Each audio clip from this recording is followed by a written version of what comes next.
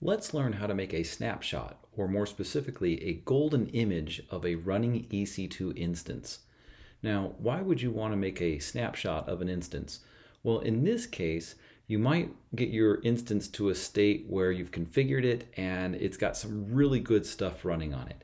And perhaps you want to launch a whole bunch of identical servers that have the exact same software as what you just built running on them as well. And I've done something like that just now.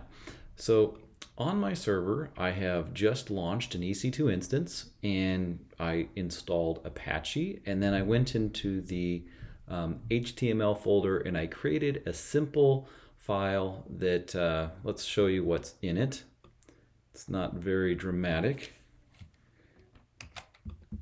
but it demonstrates the point. It says, "Hello world, the cloud is wonderful." So I have customized a default installation of Apache.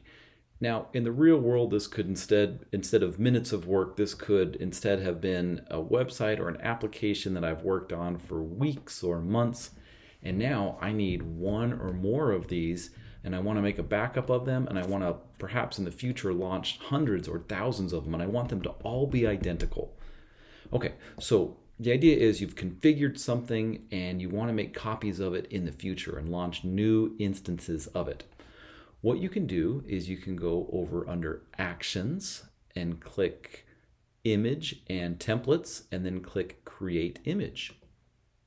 So this is a live running server right now, and I'll call this My Cool Website 2.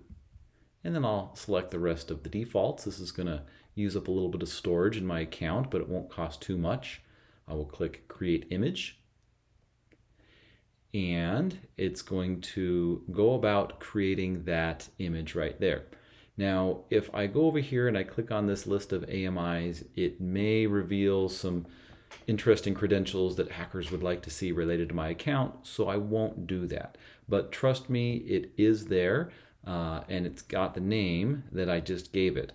Now, it can take about 5 minutes or so for it to be ready, and I didn't want to wait 5 minutes on this video, so I made one right before that the identical way, and we'll watch and learn now how that can be used. So I'll go ahead and I will click on Launch an Instance. Notice only one is running right now.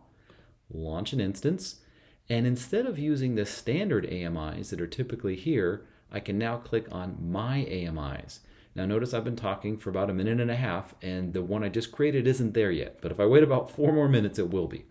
I'll create this one right here that's identical to that other one I just created, and I will hit select. So when the other one is registered, it'll show up in here in just a couple minutes, and you would use it like this. You click on select next to it, and then you just go through the regular process as before. I'm going to use a T2.micro. If I wanted, I could spin up 3 of these. Hey, let's just for fun, let's just do that. Let's go ahead and do 3. All right, and then we'll do accept all the other defaults. As far as the security, because this is a website, I want to use some firewall rules that allows in port 80 traffic. And it just so happens that previously I used Launch Wizard 1 as the name of a security group, and it not only has port 22 access but also port 80. So I'll reuse an existing security group, and I will launch, and I am going to use the demo key pair that I had created previously. And let's give this a second to launch. I will click on View Instances. All right, so we have a whole bunch of these that are pending. Usually our virtual machines spin up relatively quickly, so I'm thinking somewhere between 5 and 15 seconds for these to come live. We'll keep on hitting refresh any moment now. Waiting patiently. There we go. So yeah, so I've been talking for 10 or 15 seconds, and it looks like all of them are running.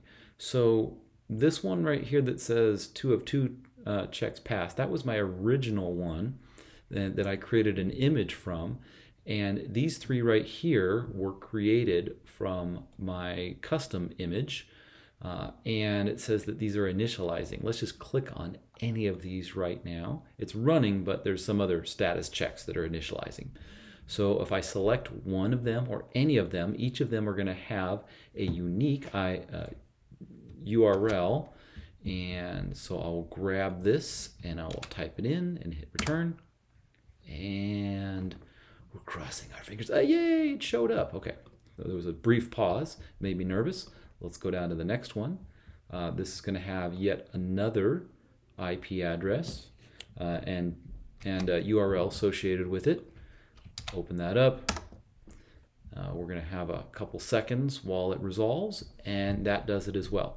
So the big idea here is that if you create an instance and you customize it, and then you use the actions to create an image of it, then it's then in your list of personal AMIs or Amazon Machine Images, and you can create unlimited versions of that or copies of that and run them in production.